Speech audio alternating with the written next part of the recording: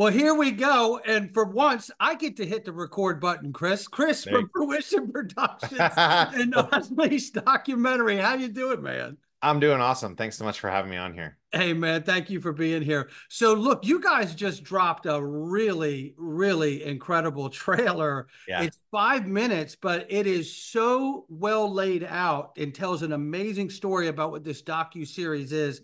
Give us a little overview about what you've just released here. Yeah, we wanted to make sure that there was a large narrative, right? So before we had shown like a little bit of XRP Army, we shown a little bit of the stuff we had recorded with John Deaton, kind of a teaser of there he is. And yes, there's this big piece of it, which is the regulatory capture of, certain members of the SEC. But we had filmed so much. I mean, from the time that trailer had released to now, we've interviewed 12 additional folks. We've added a lot more surface area to the documentary, including diving into the developer community and talking with additional members of the XRP Army and experts that are across multiple segments. And so my biggest takeaway was we got to show more of our cards. We got to show a bigger narrative. We got to basically give people the story so that if you're not part of the community, you could watch this thing and get a general sense of, oh, okay, I get it. Like, yep, something's up. Inflation's going on. Is it? Yes, it is. There's a lot of money printing going on, and there's a lot of decentralization going on in the world, and we're moving off the dollar standard, and there's all this stuff going on with regulation. And but yet, we want everyone to understand the battle that the XRP communities had, and really the battle that Ripple's had against the US government, and what are the motivations behind that, and then where do we go after that, right? Launch past that, because we are getting towards the end of that phase and we're getting more into the future. And a very exciting week with Ripple announcing their stable coin on the XRP Ledger ecosystem, giving more utility to XRP. And I think that that again proves that we're just the best is yet to come, as Brad says at the end of our clip there. Look, I really do think it is the best is yet to come. There's no question about it. So, look, you guys are going to be at XRP Las Vegas, and Right. tell the people out here what they can expect to see on stage with your slot and panel at XRP Las Vegas. Yeah, so what we showed today was sort of, we just dropped a new trailer that gives you more of a taste of the narrative, right? Gives you a little bit of this. When you go to XRP Las Vegas, Brad's been kind enough to give us a slot there, and so we're going to give you actually a kind of more like an appetizer of the documentary. We're going to show a segment of the documentary that no one's seen. It'll be sort of the first look anybody outside of our production team will have at seeing a larger piece of the documentary, giving you a sense of what actual segments will look like. So we'll zoom into a part of the documentary, give you breadth and depth, most likely, highlighting things that we've recorded in the world of the XRP Army, because a lot of us are part of that, but also showcasing the future of where we're going with crypto and kind of get people excited about, what we're doing. And it's also an opportunity for us to film. So we'll be there. Thank you very much for the opportunity, filming the environment, filming people. And that's good. But the biggest opportunity, I think, for those that are attending is to be part of it. We're still in production right now. We're still in production. So if there's somebody out there that wanted to lend their voice to the project, they have some expertise that they feel that they want to give to us, we will be recording there, and we will have an interview booth of sorts, and you can come out and provide us, your insights. And not only that, but we're also excited to partner with a lot of the keynote speakers that are there to, collect that next piece of expertise. We'd love to speak with the UPHOLDs and BitMaxes of the world, Bitstamps of the world, excuse me. And we'd also love to talk to other companies that are doing innovations in the crypto space, those that are doing wills and trusts and ETFs and all of that great stuff that's moving the traditional finance, retirement and or financial investment vehicles into the crypto space. We want all those folks. So, it gives us a tremendous opportunity for that audience to see a little bit more of the documentary they've never seen and lend their voice to it. It'll be really one of the last times we're actually out there recording, and it's the only time in a pseudo public setting that we will have the opportunity for folks from the community to just come up and record with us. So we're very excited to be there. We'll be there both days. recording all day, and even recording a little bit at some of the after parties. We're going to 1 or 2 after parties. So, well, we're excited to see everybody out there in Las Vegas. And we're excited to see you, no doubt about it. And look, do you have a release date in mind right now, or is it still kind of open-ended because you're still putting some of these storylines together? Yeah, I mean, we have to build the whole project, right? So we're still building it, but of course, I'm still committed to having the project done by the half year point. So, we've always tried to be really done filming by end of May. But, for those of you not in the film world, there's a big process that happens after you're done filming. You have to post-production, we've got, editing, and we have to really find the story and then get all the visuals right, the motion graphics and different types of, on-screen graphics that help you tell the story, and then color correction, and then sound mixing, and then music. And so there's a process to make sure that it's super tight. So even though that my job as a director is done with the interviewing and the organizing of the interviews, the job is not done in the editing room for quite some time. So you got to work on that for a couple of months. But after we do finish that, we are in conversations with some streaming platforms, and we'll announce as soon as we have a final home for that. But the big thing, I think, as an indie production company, very small, there's very few of us working on this, and we're entirely self-financed. Because we don't have it's risky to a certain extent because we don't have a predetermined distribution deal. I didn't take money from HBO and made this thing. I made this thing on my own dime, and the only people getting paid are my crew, like who are all out there working, and they're working a full-time gig on this project. So we need to basically finish it before they're willing to offer you something for it. So that's the first goal, is let me finish it. And then after we finish it, there are some interested parties.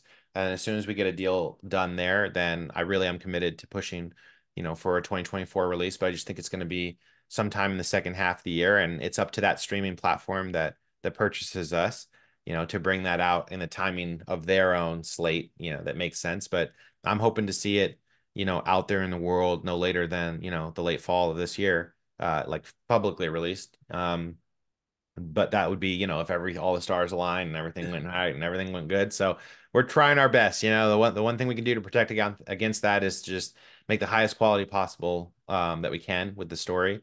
The story is phenomenal. The people we've interviewed have been great, and I think that those of us who are in the community, we know it's a crazy story. We know there's quite a lot there, but then making that accessible to the next group. I've always said the macro why are you doing this? I've always said the biggest part of this is awareness. There's this incredible transformation happening around us right now in 2024. So how do I take what I've learned from the crypto community, package that into a story that's compelling, educational, entertaining, and give that out to an audience that doesn't have all the context we have? So I think, as a community member, when you see it, I think some things, will be, you've heard this before. Some things maybe will slot in for the first time. You're like, wow, I still have revelations every now and again. I'm like, whoa, this is incredible. The things that we're learning about the whole ecosystem of crypto, end to end. So anyways, TLDR, hopefully by fall this year, we're out there in public. People can watch us on a streaming platform. Well, that's great news to hear. And I won't hold you to it because I know what it's like to make a film. And I certainly know what it's like to do the editing because I edited every single second of the Kryptonaires film we did back in 2020, 2019. Yeah, it's a task. It Yeah. is a massive, massive task. And people don't realize there's so many different ways you can run.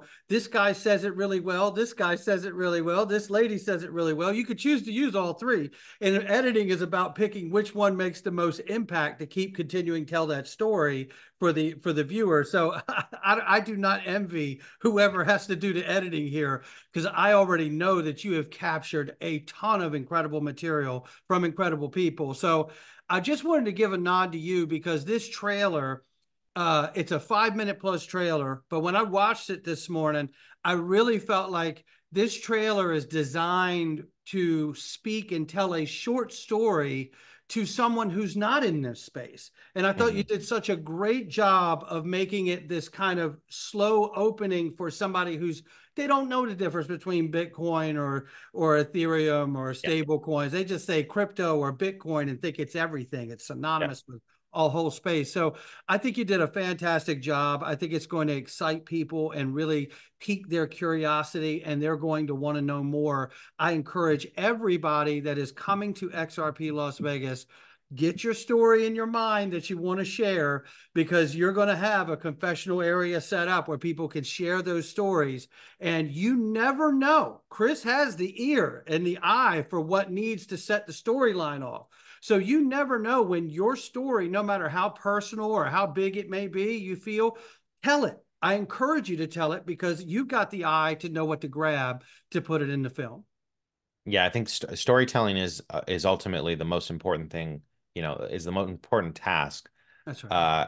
As the, director of the project, my goal is to make sure that you can follow along, it's easy to understand, and that you hear from a myriad of voices. I sometimes say people will pick their hero, right? You'll find somebody in that story. Maybe you resonate a little bit more with John Deaton style, or maybe Right. you resonate a little bit more with Coach JV. Maybe you're a little bit more on the religious scale, or maybe you're a little bit more just more analytical, and that's fine. There's people across the whole spectrum.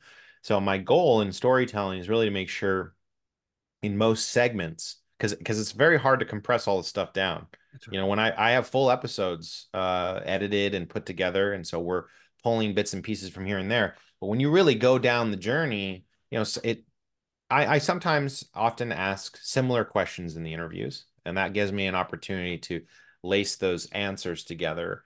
And in some cases, some people are just experts in an area, and they have this incredible ability. I notice people who are attorneys, particularly, are really good at recalling dates and times and facts. Not surprising, because that's what they do for a living. But um, it's useful in terms of, my number one goal is always to protect the audience, making sure that you can follow along. I'm like, well, you don't know that yet. So I need to open that topic up and then build the house piece by piece, so I can take you through the journey and you understand, what's happening, all while, again, entertaining, right? Because media is entertainment. So I'm not to say that I would never sacrifice the educational components of it, but I have to keep you engaged, and I have to remind you why this matters, Mhm. right? If you start going too techie, XLS 30, XLS 20 is when NFTs were available on the XRP ledger, and this is why, it's, well, what's an NFT? And why does that matter? And what's XLS? What is that about? So I have to build the foundation episode by episode to take you along the journey, and hopefully have you, kind of on a roller coaster of like, wow, discovery of different facts and information across the ecosystem, and then leave you in a place where we climb the hill and go into the future, which I think there's a lot of bright, futurists and inventors in the space of crypto technology. And with still the earliest days, it's still the earliest days in this stuff. So that's what makes me excited. I've seen some commentary like, "Oh, wait till it moons," and blah blah blah.